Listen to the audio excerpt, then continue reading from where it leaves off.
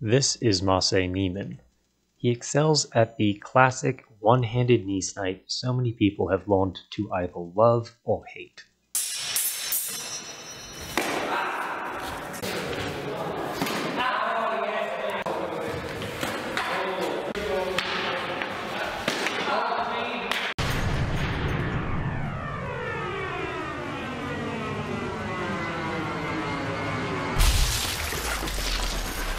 I previously believed that knee sniping was a technique which was only effective when used offensively as an opening strike and only against an opponent who wasn't expecting it, a risky, surprising type of attack.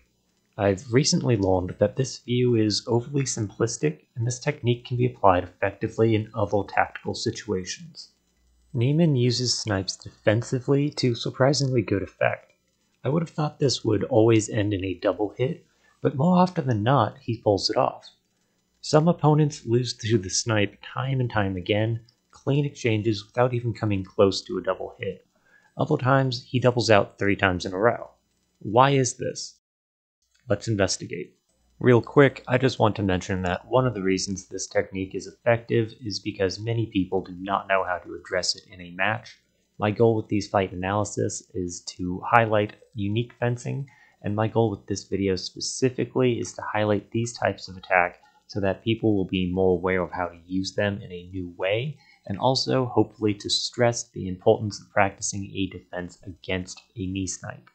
I am well aware knee sniping is a hot topic for some people, but I will kindly ask you keep any discussion productive.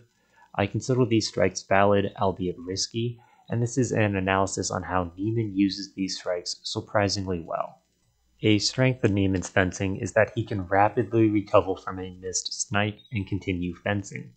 I mean, seriously, he recovers from a knee snipe, then goes into half-swording to defend against a thrust. We see another failed one-handed snipe just before he goes in to make a blade grab. Other techniques can include landing a one-handed thrust and some cool cross-cutting. What makes Neyman's fencing unique and a more difficult opponent defense is his use of the snipe as a defensive action. He snipes the legs of his opponents as they attack. Because the opponent is committed to an action, their ability to defend against the strike is unlikely. Sniping into an attack is effective, especially against opponents who do not utilize low guards, but it is risky. I was surprised though by how many clean exchanges he had, despite my expectation of this technique getting constant double hits.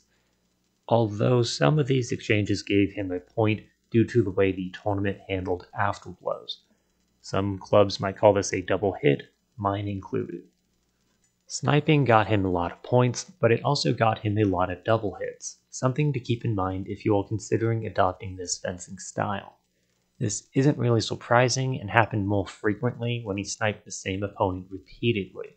While some opponents became more defensive, others became more aggressive and committed to their attacks, hoping to close the distance fast enough to prevent the knee snipe and getting a double hit instead. The other kind of double happens after a failed snipe. While you scramble to get your defense back up, you've created a window of opportunity for your opponent to counterattack. Your opponent presses in, and the quickest defense is to drop your point. But if you do not get containment on your opponent's blade, it will likely be a double. Neyman recovers well from missed snipes, but they are certainly a challenging thing to recover from quickly.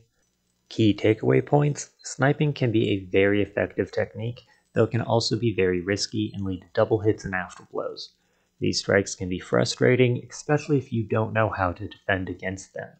I'm not a fan of knee snipes because I'm not a fan of knee injuries, though I still believe that the best way to prevent knee sniping is to practice the defense against them. There is no use getting mad at people who use them effectively. I'm trash at defending against snipes, but I'm not about to ban their use in my club. Like all techniques, there is a counter. If you learn how to defend against them, it will become less effective and be used less frequently. Anyway, I hope you found this video interesting and took it in the light for which it was intended. I know a lot of people have strong opinions regarding sniping in HEMA, and I hope we can keep the conversation productive. Thank you.